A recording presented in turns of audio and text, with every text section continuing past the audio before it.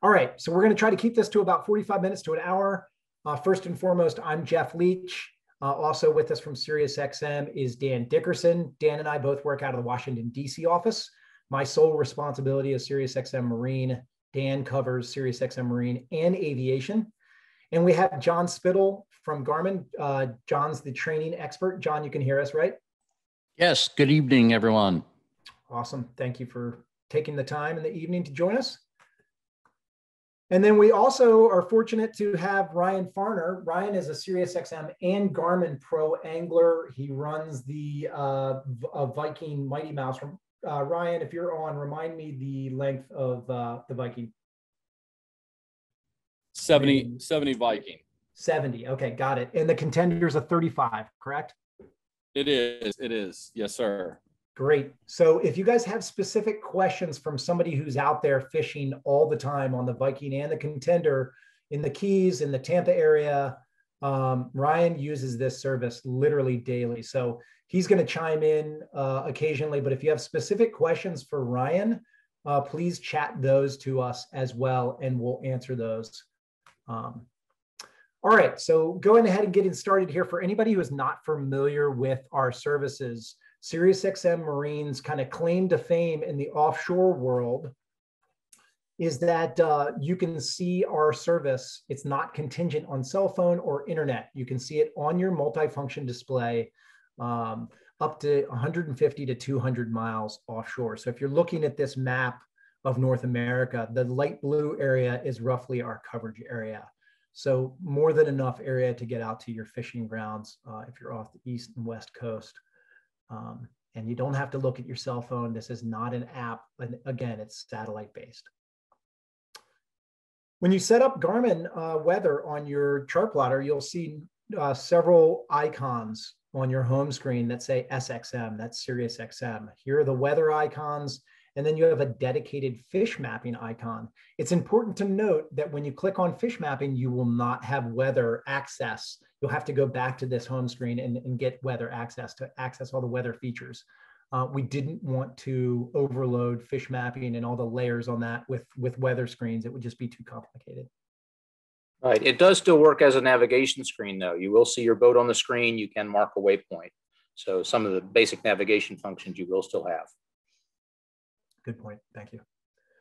All right. So for those of you, again, who are getting fish mapping and are not familiar with our weather service, fish mapping comes with our highest tier of weather. So you will have all of the features of offshore weather is the name of our highest tier of weather, a few of which are animated weather radar, lightning strikes, and then we've also shown you our graphical sea surface temperatures on this chart, and that's just part of your weather service.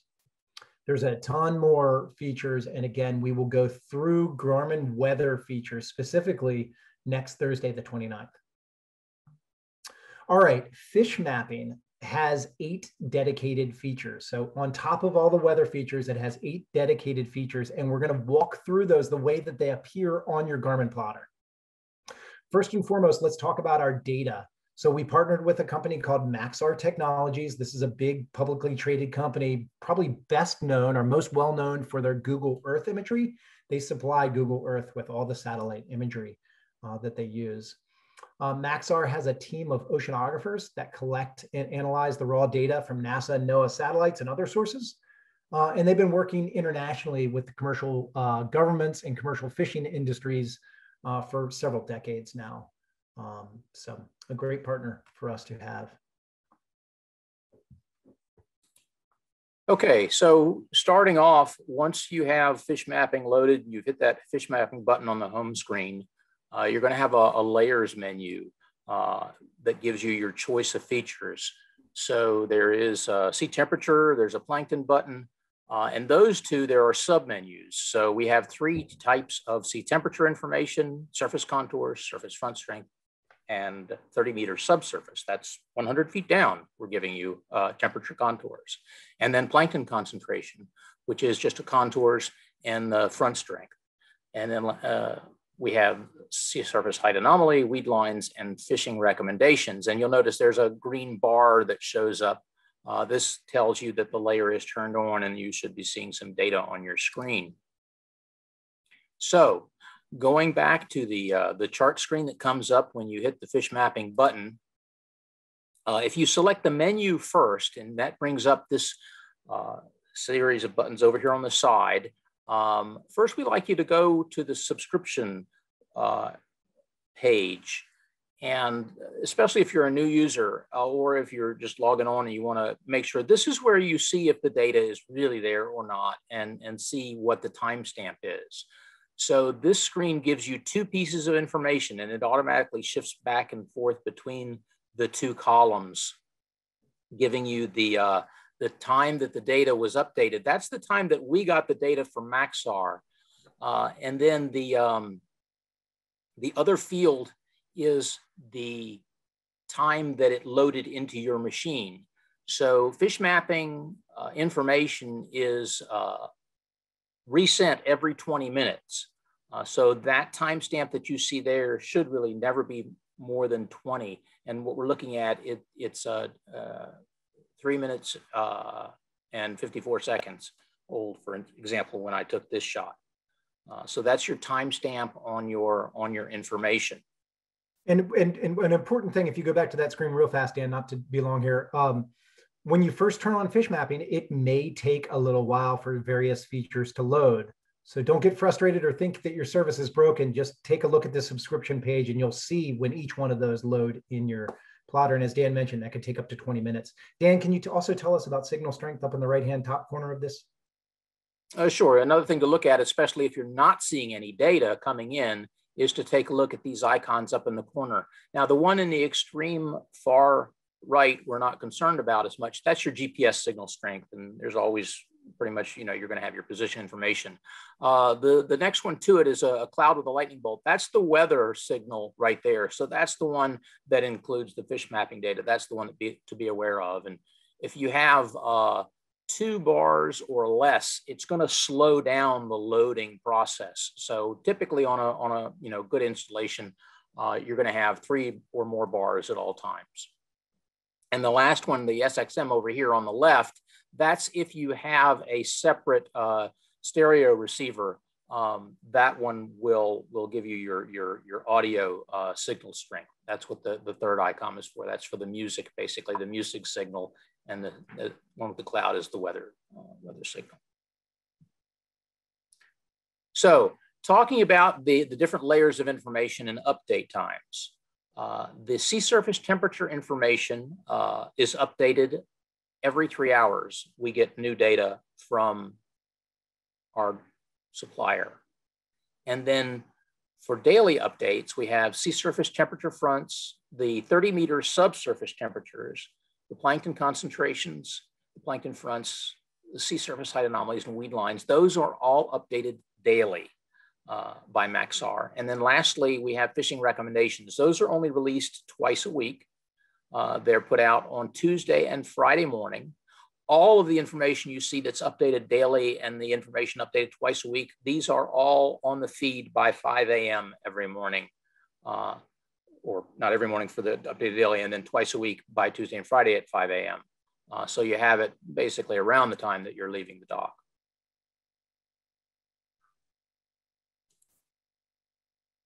So going back to the charting screen, we're going to bring up the menu again and select from the layers menu. We go to sea surface temperature and select surface contours. And this is how they're going to appear on screen. Those of you that have used the offshore weather before, you've seen color palettes showing you what the temperature is, and you can click on and get the temperature where the various colors show up. Here, we basically just simplified that, and we're showing contour lines where the temperatures are in 2-degree increments. So you can see we have a 76-degree temperature here, and further up north, we're looking at a 48-degree temperature. Now there's also a sea temp limit button, and what you can do here is go in and adjust the temperature to give you a little bit better clarity. Here we're looking at the normal default, which is 32 degrees to 99 degrees. If we go in and change those settings, you'll see how the color changes on screen. The higher temperatures have now, the contour lines have become much darker. It's just an easy way to better highlight a temperature break. If you're looking for a species that's, you know, you're going to find it in a specific temperature range, you can set those limits so you can better see where that temperature field lies. So next, moving on to surface front strength. This is sea surface temperature front strengths. And what we've done here is, or what Maxar has done, is the oceanographers take a look at the sea surface temperature data, and they also look at the current information and other variables about the sea conditions, and they outline where the most drastic temperature breaks are, where the most productive temperature breaks are going to be. And it's done on a number scale of just 1 to 4. So these are our temperature fronts. You'll see that a number 1 is shown as a weak, and it's going to be a lighter colored line. And then we go from 1 to 2 to 3, and finally to 4. And realistically, where you're going to find bait fish, where you're going to find activity is most likely going to be where there's a number 3 or a number 4 temperature break or temperature front. We're finding that these are the most productive areas. One of these strong fronts will also oftentimes produce a small rip current, and it'll trap scattered weeds along those lines. I have a lot of our fishermen are reporting back saying they found weed lines along a temp front. Moving on to the 30-meter subsurface contours. This looks very similar to your regular surface contours. The difference is it's based on a software algorithm that Maxar uses, and they've been doing this for, I believe it's about 20 years now, and it's proven to be very accurate at giving the temperatures at 100 feet down. And there's no way of detecting the temperature between those ranges. You're going to, from your surface contours, you're going to get the water surface temperatures, and then the subsurface is going to be at minus 30 meters, so 30 meters down. And this is information is given in 1/10 of a degree increments. So you'll see I've got a 71.6 showing on screen and 53.6 above that. So the temperature range is different. Now, the advantage to subsurface temperatures can best be explained by looking at the 2 pieces of information side by side. Now, this picture was taken not that long ago, and you can clearly see where the Gulf Stream is. This is off the coast of Delaware. And you can see our surface temperature is 60, 62 degrees where I have the cursor, and it's 68 degrees where I have the cursor on the subsurface side. Now that cursor position is exact same lat and long. This was taken exact same time. I just split screens and took a shot at both at the same time. So you can see there's quite a difference in temperature variance. And not only in areas here where we see the Gulf Stream making a difference, but where you're going to find this to be an advantage is, for example, in the summertime in Florida, when the surface water is almost all the same temperature everywhere, being able to see where that cooler water is underneath at a glance before you even leave the dock is going to be very helpful in getting to a good fishing ground. All right, we're going to look over questions here. People's chat, thank you. It looks like there are maybe a few questions. Ryan, do you want to chime in? Remember, you may be on mute, about how you use the sea surface temperature information? Yes, thanks for asking. I use it a lot in we make long runs, so you want to zero in your temperature break areas to, you know, the closest points are where they pile up on each other in the higher numbers. You know, for example, moderate, strong temperature front strength is very important to me. I know that that's a good current. I also will toggle back and go to sub sea surface temperature and see exactly what John was just discussing on the subsurface to see where the points are below it. And then I get a really good idea of how that little current funnels through that little eddy, or, you know, that part of the reef, or on the edge where we're fishing in the Gulf or wherever we are. It's very accurate if you look at it and follow, you know, the guidelines. All right, thank you, Ryan. Appreciate it. A couple questions. One person already chimed in about the weather receiver necessary. We are going to talk about that, but to get fish mapping, you do need the newest GXM 54, which came out about a year and a half ago. Not the GXM 53. 53 and lower, 52 and others do not get fish mapping. The other question was a really appropriate one about cloud cover, and thank you for asking that question. We didn't mention that. We have just instituted new data for sea surface temperature that will not be impacted by cloud cover. Traditionally, our sea surface temperatures have been impacted. If there are clouds on a day, you will not get that most up-to-date sea surface temperatures, but that is no longer the case, and that is already live in our system. Anything else to add to that, Dan, that I may have missed? Yeah, for the temperature change, the change that we made, there was no upgrade required. So it just automatically, the sea surface temperature information was you know, just slightly altered and newer and better, and that's about it. Good. All right. So let's now jump into, is there one more question? Let's see here. Great. All right. Keep the questions coming, by the way. Good questions. And we're going to talk about plankton. Otherwise, some people use the term chlorophyll. For all intents and purposes, we use the term plankton. First and foremost, as you see it on your plotter, is plankton concentration contours. These are the contour lines that denote plankton in, if you can look at the legend up here, milligrams per cubic meter. So the density of plankton, much like sea surface temperature contours, these are, you see a grading scale. The lighter shades are the less dense areas. The darker shades are the more dense areas of plankton concentrations. The next feature in plankton is plankton front strengths. A very useful feature here that we encourage people to use, much like sea surface temperature fronts that Dan was just talking about. These are graded on a scale. Of course, on this particular instance, we took out number 1. So there is no weak plankton front. It's only a 2, which is a moderate, a 3, which is a strong, and a 4, which is a very strong. So what we're looking at here and what we're talking about in these front lines is areas where there is a significant delineation between rich, dense plankton and water that's not as dense. So you're looking for those fronts, and those tend to be the places where bait fish congregate. And of course, the pelagic fish will pick off those bait fish in those really nutrient-rich plankton-filled areas. In some cases, not always, you may see that turbid water, that darker colored water. If you've ever seen that offshore, I'm sure a lot of people in this call have, where you're going out and all of a sudden there's a very clear transition in water clarity, where one area is a deeper, richer kind of green, and then it transitions maybe to a clear blue.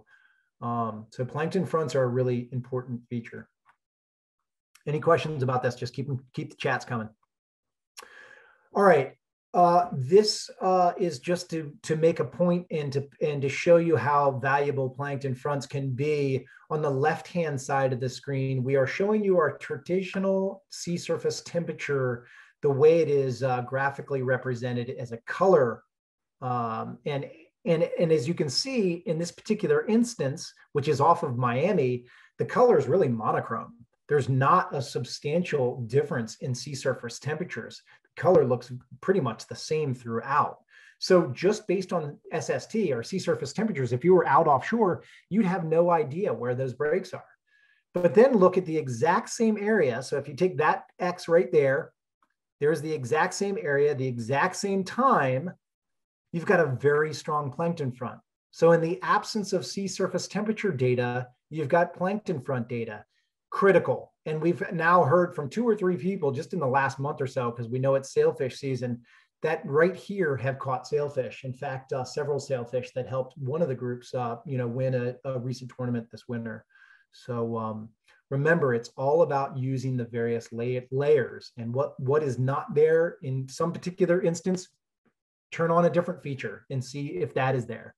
And we're going to talk more about that, about combining layers, et cetera, as we move forward.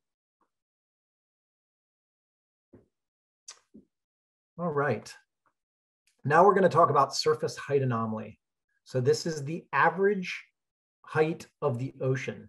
So the average shows up as a 0, and this is a little bit confusing to understand. So we're talking about upwellings, downwellings, and then of course, eddies that happen. So in this particular instance, if you look at this upwelling area, and this is a bit counterintuitive, you're seeing a negative number. You see right here, negative 13.77. That is in inches. So what this means is the sea surface is 13.77 inches beneath the average height of the ocean. Conversely, conversely, a downwelling is above the surface. In this particular instance, 9.84 inches above the surface. So let's use some graphical examples of how this works. But first, just know that an upwelling creates a counterclockwise eddy. I know a lot of people on this call are probably looking for eddies or familiar with seeing eddies out there. Downwellings create clockwise eddies.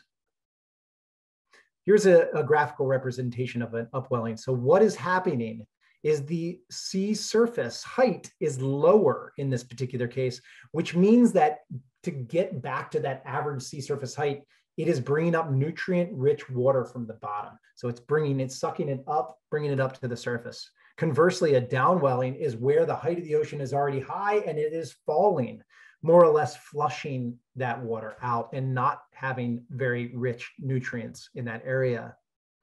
More importantly is the area between these two eddies. And it's really important to note that just these lines really in and of themselves are not as important as seeing two circular patterns next to each other. So adjacent circular patterns denote that there's two eddies next to each other, and the critical area where the bait fish congregate, almost get trapped between those water columns, is those areas where you see the contours transitioning rapidly. So in this particular case, it's called a convergence zone. You're looking at a 0, where that's average sea surface height. And then you've got positives on one side of the line and negatives. That's referred to as a convergence zone and tends to be the best place to find bait fish. And of course, the pelagics are eating on the bait fish. Right, and the closer those lines are together, the better it is. That means the stronger the vertical column is, the vertical current is on those areas. Here's a graphical representation of that. Oceanographers say typically between -2 inches and +2 inches is really your best area of convergence zone between those two eddies. All right, looks like there may be some questions here. Yeah, we do have a couple of questions. The first one was asking if fish mapping is available on iPad or available to view at home, before you head down to the boat. And at this time, it is not. We needed to get it out there and satellite delivered first. So we'll see what the future holds for being able to view fish mapping ahead of time. Next, there was a question about combining layers. And just to quickly answer, yes, you can. We'll show you an example of that a little bit further along in the presentation. And lastly, Geoff, there was a question about plankton. Is the plankton usually on the green nearer shore side of the color change? Geez, I'm not sure I have the answer to that. I don't think I've studied plankton and its near shore or not enough. Maybe somebody on the call who's familiar, with plankton in particular and looking carefully at that on a regular basis could answer that. But I don't think that's necessarily the case. Yeah, I will say basically the plankton contour lines, they do change color. They go from a light green to a dark green, and the dark green is the stronger concentration. From my experience, the concentrations do usually build up closer to shore, but not always. And I tend to use the plankton front information more than the plankton concentration information. That's something that's, it's letting the oceanographers do part of the work and indicating where the best areas to go are. And certainly, as Geoff mentioned, on a strong plankton front, you you can often see a change in watercolor that is, that we like to see. Yeah, Dan, will you answer the question too? I know we were talking about pre-planning and plotting waypoints, et cetera. Briefly touch on plotting waypoints using fish mapping as well as bathymetry, if you wouldn't mind. Okay, I think we do have a slide further on, but the contour lines that you see on your fishing chart or on your navigation chart, those at this time do not show up on the fish mapping screen. The fish mapping, it just gives you the basic chart. So if you want to see contour lines and compare them to where the temp fronts are, what you'll need to do is set up a combo screen. So you can have your fishing chart on one side and your fish mapping chart on the other side. And of course, the boat position will stay in the same on both screens, so you can better reference where the bathymetry is. Yep. And when Dan says contour lines, he's referring to bathymetry contour lines. For obvious reasons, Garmin did not include bathymetry over top of a bunch of other contour lines that are included in fish mapping, because it would just look like a bowl of spaghetti. But that split screen option is your best bet. All right. Okay, so moving on. Oh, there's one more question, Dan, before we move on. Can you please go back to the slide of upwellings and downwellings with the clockwise, counterclockwise, just for a second? Sure.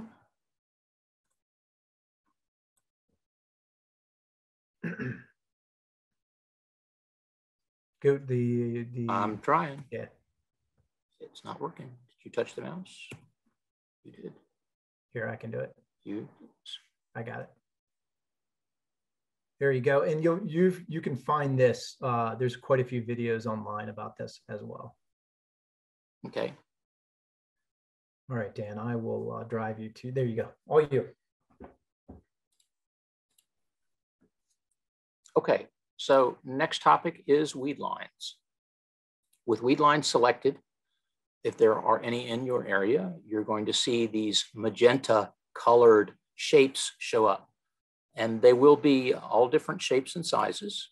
And it's important to note that weed data is recorded once a day. We only get one shot. It's a satellite that only goes by once a day. So we only have one chance at this.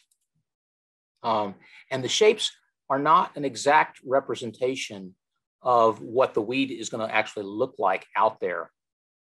You'll see several variations. Basically, the way this information is gathered is the satellite basically takes a photograph of the ocean surface, and then there's a software algorithm that scans it, looking at the reflectivity of the water. And from the reflectivity of the water, they're able to determine possible weeds. And that image is then sent to an oceanographer who basically takes a pencil and traces over the areas the algorithm has identified and confirms which ones have the highest probability of being weeds or not. So that's how the system works. And then once the weeds show up on screen, they'll show up in different colors. And it's also important to note that because of the reflectivity of the water close to shore, there are too many false positives. So we're not, in most cases, most shorelines within 20 miles of the coast, we're not able to accurately show you where the weeds are. The weed predictions are more for offshore information than they are for close to shore. And there's a lot of variables that have to do with that. One of the key ones is water depth and the reflection. When the bottom of the water shows through, the surface underneath shows through and reflects back, it gives us false positives. So typically you won't see much weed information close to shore. Now, as I was saying, the weeds on screen will show up in different colors, and this is giving you the age of the data. Because we can only get a shot once a day, and because this image is impacted by cloud cover, we're not always going to be able to see weeds. Weeds also, as you probably will know, move with currents and wind, and they can disperse and break up. For these reasons, we put 3 days worth of weed data in the feed. And the color will change depending on what age the weed is. So here we've selected, and you can also click right on a spot and it'll give you the timestamp of that weed information. So you can see these darker images, and up here we're showing you the time is the 7th of May. So the earlier image was the 5th of May and the later image was the 7th of May. And also on the legend, it's giving you that shading of light to dark so you can tell whether it's new data or old data.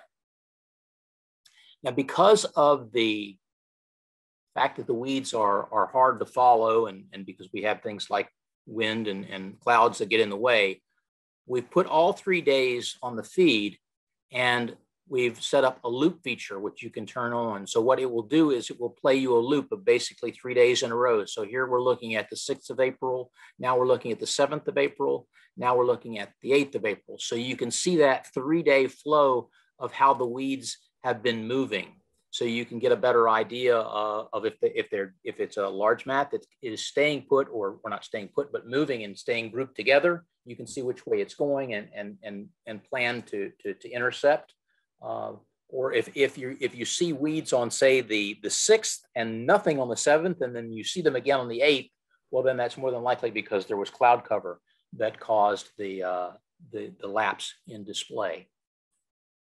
So that's how the weed system works. But just say one thing to point out here, Dan, is that, look at the timestamp on your most current weeds and think about how long ago that was and where you are and potentially where the Gulf Stream has taken those weeds.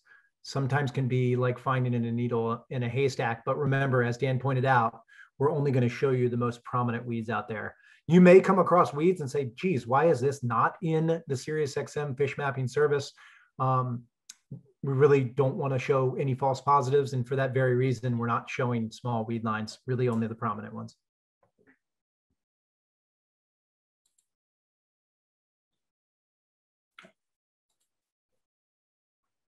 Okay, so next and last, fishing recommendations. In addition to showing you all those layers of data, the oceanographers, they have set up a specific set of parameters for several different species. And twice a week they go in, and if there is an area where all the parameters are right, all the boxes get ticked for a specific species, then they will give us the position information on that species. Now, as of January 7th, there was a software update. The species list changed, and this is the new species list: billfish, kingfish. Geoff. Okay. Yeah. Billfish, kingfish, mahi, swordfish, tuna, and wahoo. These are our current species that are in the feed. There were some variables previous to January 7th. We had several varieties of tuna listed, and that wasn't working out to the best advantage. So we've condensed them basically into a tuna category.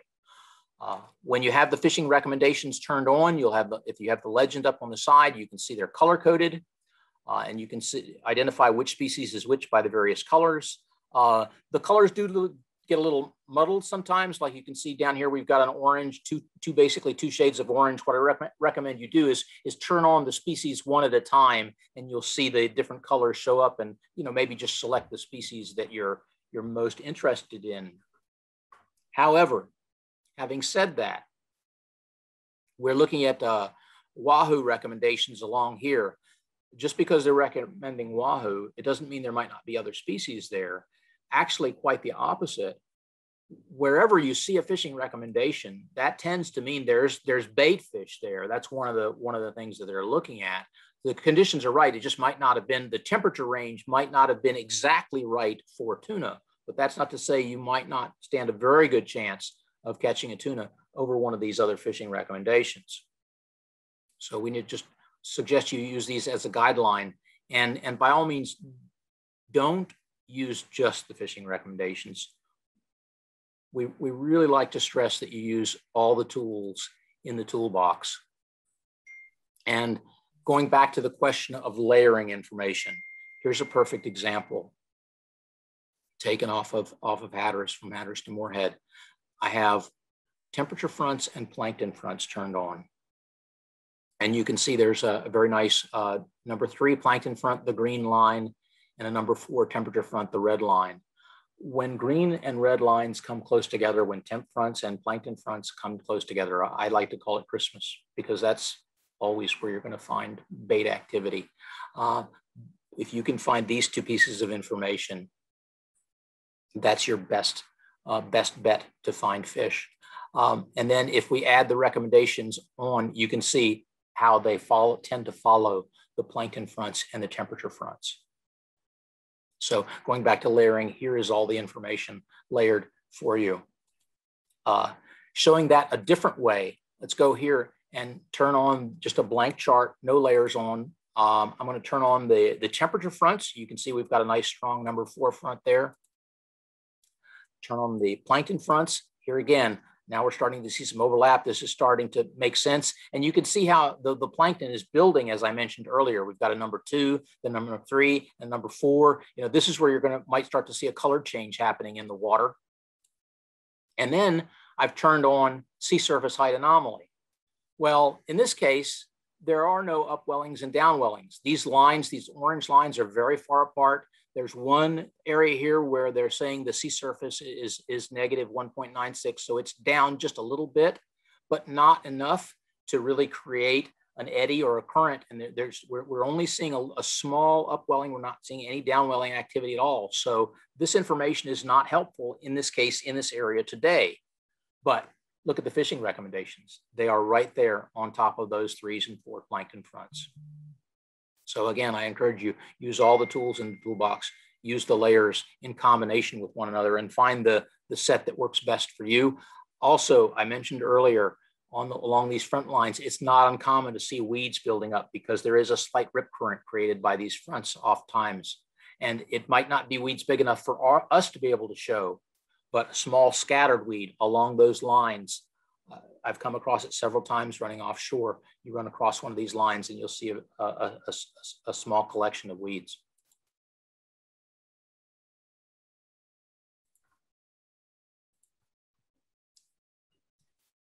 Lastly, again, Geoff asked me earlier about showing the bathymetry. So here is a split screen. I have my fishing chart turned on the left-hand side, and I have the fish mapping chart on the right-hand side. And you can see exact same location, Hatteras Island is showing up, and you can see where the bathymetry is. And if we were physically there, then of course the boat position would show up on both of those screens at the same time. So you could see exactly where that is. And here again, you can see how the plankton and the temperatures are also building up along that ledge. All right, let's see if we have some questions here.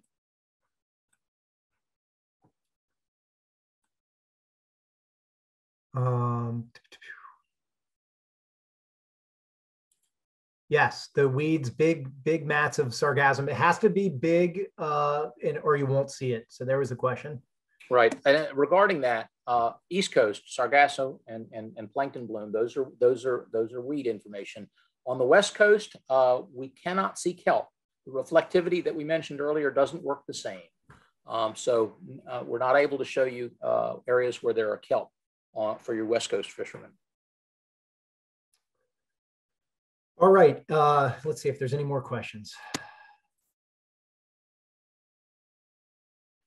Working in all geographies, I was just touching on that about West Coast not being able to show kelp. So for the West Coast, the fishing recommendations for the species we have, for the species that are on the West Coast, then yes, that information is good. I'm hearing from people in the Pacific Northwest Territory that are very keen on the upwelling and downwelling information, and they're very keen on the plankton information. So what you may find is on the West Coast, you may find different layers that you may use more to your advantage than on the East Coast, and vice versa. New England as well. In our webinar last year, we had a perfect example of a very strong SST front, or sea surface temperature front, with a plankton front. Where was that? Off of Newport, Rhode Island, or somewhere out in that area, Dan. And it's super useful information for regardless of where you are. Sea surface temperature and plankton in particular, two features that are used regardless of where you are. All right, any other questions? Is there any portable unit capable of receiving fish mapping? I have an old Garmin and need to upgrade. Yeah, no, not at this time.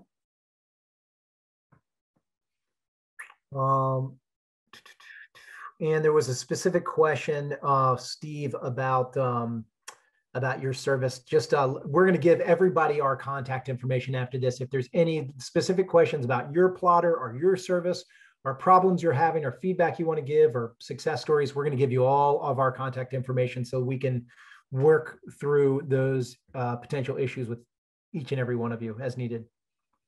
All right, let's keep going here. John, if you're not on mute, if you would jump in on this one. Sure, absolutely. So as we said before, you do need a GXM 54 in order to get this fish mapping feature, and then a current Garmin multifunction display. So and that even goes back to our 7600 series, 8600 series.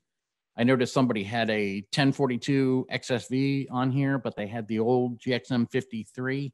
They could upgrade to the 54 and then get the fish mapping service on that. So right now, price on the GXM 54 is $799.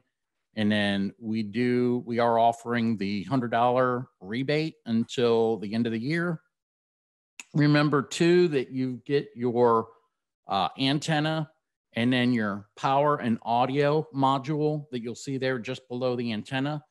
This unit is actually connected through Ethernet. So it'll go into one of either 2 or 4 Ethernet ports, depending on how many you have on your Garmin MFD. When you do network those ports together with multiple MFDs on board, you can be able to do separate screens, or if you have just a single screen on the unit, as the guys were showing, you can do a combo and split that screen if you needed to see separate detail on either one of the screens. Also remember too, that for new subscribers, when you're subscribing to fish mapping, please call 1-844-342-0665 and then ask for your 1-month free trial offer of fish mapping. All right, let's see if there's any questions here related to what you just covered, John. The 740 map, does that carry fish mapping, John? The 740 does not. Okay. The 742, 743 will. And then, like I said before, the 7600s will. Okay. And then with the newest software update too. And that's, I think we'll get to that in a second here. You just want to make sure that you're running the most current software update on both your GXM 54 and on your multifunction display. Yep. And tell us about the swap out for GXM 53 to 54. Can you simply swap out the antenna? John, you want to talk about that? You can actually use the same power and audio module, and then just the puck that you see there will plug into that. So that's where all the brains are, the unit itself. Great. We'll talk about radio here in just a minute, guys. And first, we're going to talk about software. So this is our Garmin landing page for software updates, how to do your software update. We do, number one, recommend that you do your software update through Active Captain. So for those of you using Active Captain, you'll see that under your One Helm and AV Engages. Download that to your smart device, either tablet or phone. You'll get an alert that there's a software update available.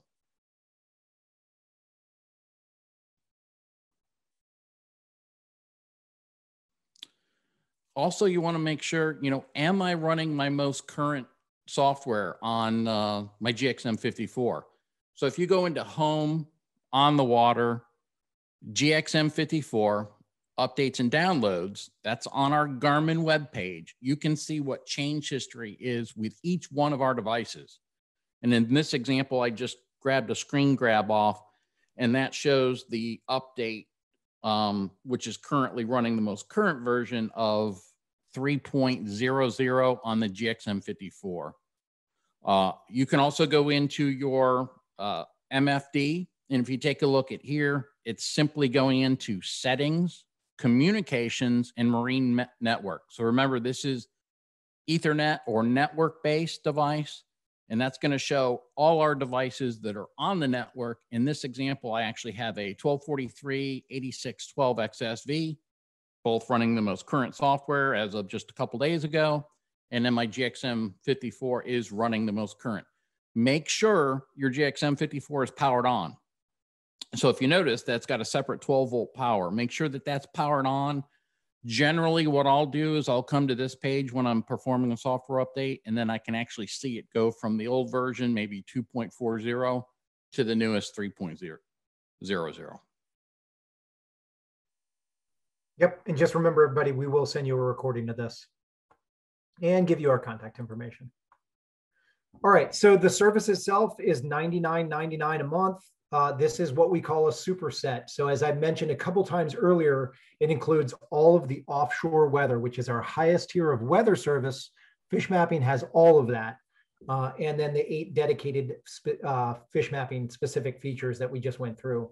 This is a fixed cost. That $99.99 stays the same. It doesn't go up and down depending on how much data you use. You can see our entire coverage area, which I showed you at the very beginning of this presentation. So there's no extra fees for the amount of data that you use. Also, we encourage people, especially people in this call that are not using their boats all the time. Maybe you're in the New England area, maybe your boat's up on the Hard or getting repair work done. If you're not using the service, don't deactivate it. Just put it in seasonal suspend. You can seasonal suspend for up to 6 months, once a year. And simply all you have to do is call in to our marine and aviation line and let them know, I'm not using my boat. Can you suspend me?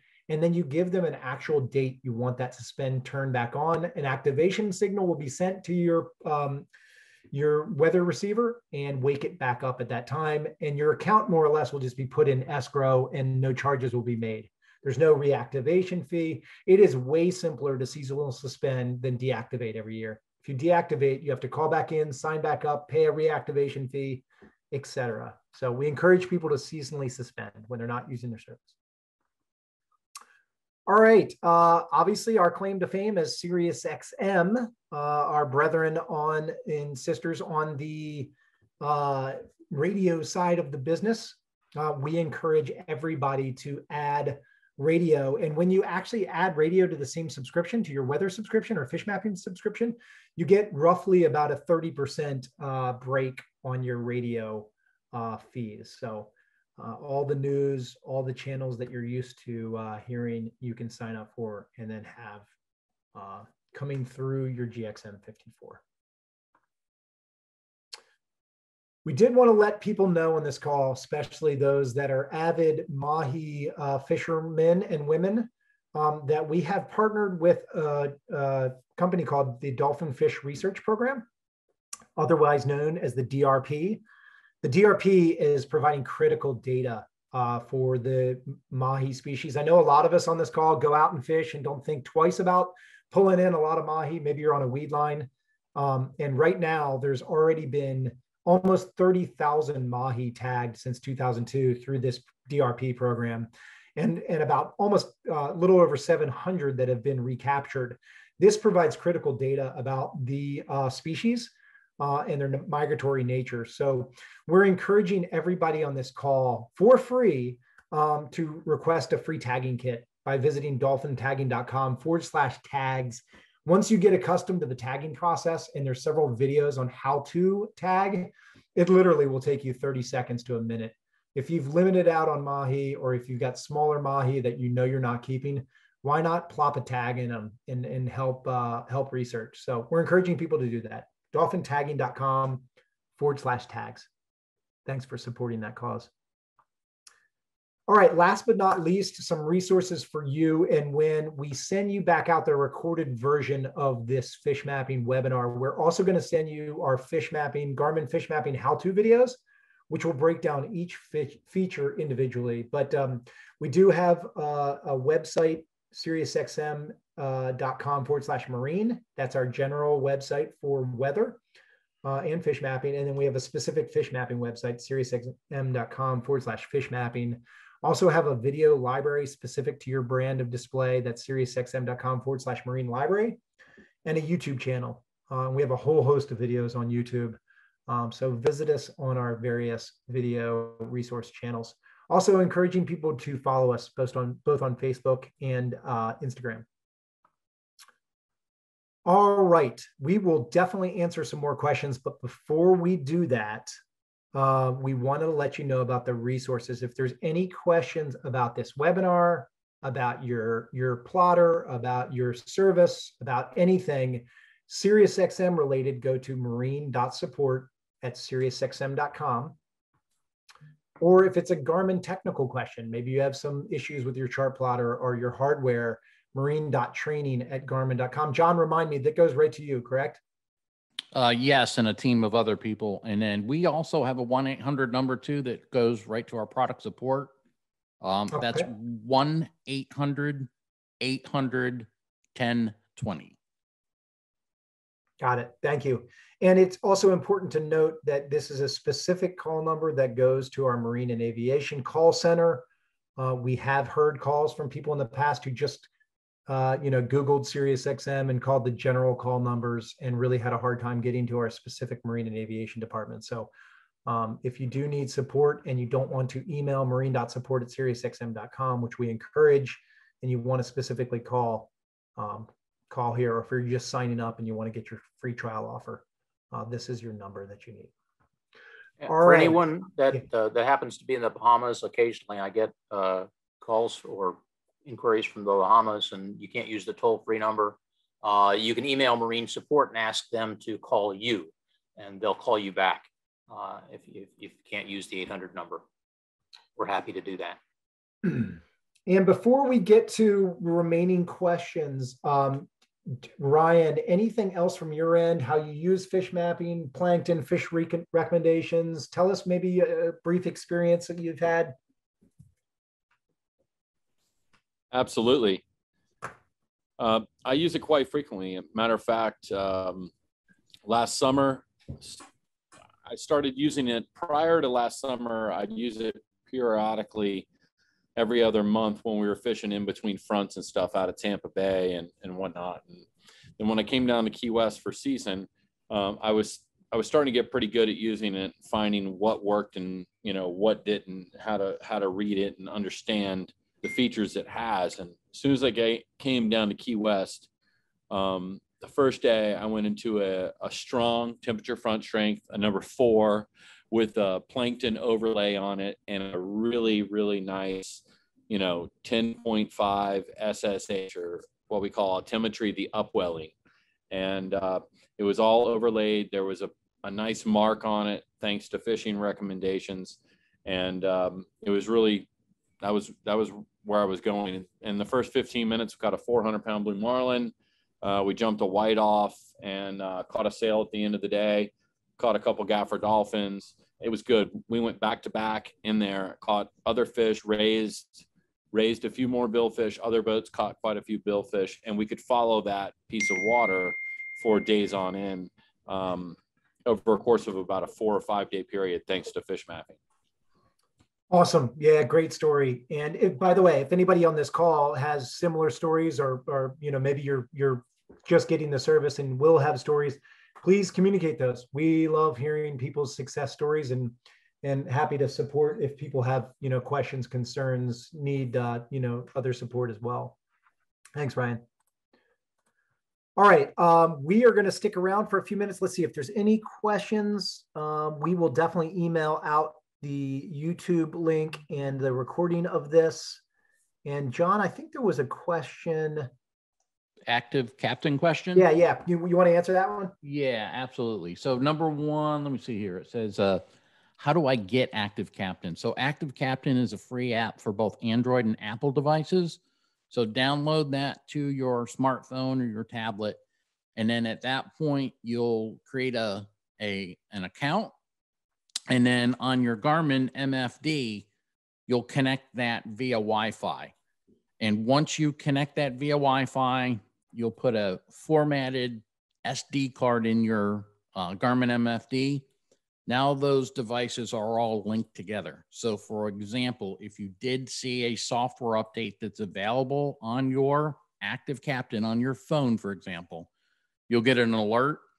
You can download that, let's say when you're away from your boat on your home Wi-Fi. So you've downloaded that. Once you get to the vessel and you connected to your MFD through Wi-Fi, point-to-point Wi-Fi, it will update all your devices that are on your network. So anything that's turned on, radar, MFDs, GXM 54s will all be updated together. You can go to Garmin support page, and if you just search for active captain videos, we walk you through step by step as a new owner of active captain and actually how to utilize that feature in the app itself. And I think that probably answered the 2 questions. Good. Any other questions? John and Dan and I and Ryan will stick around just for a few minutes. If you guys even have specific questions, happy to answer those while we are still live here. So keep the chats coming if you got some. If not, we'll wrap up here in just a minute or so. But thank you all. For those that have joined us for this evening, really appreciate you joining us. Hopefully this was informative, and keep in touch, please.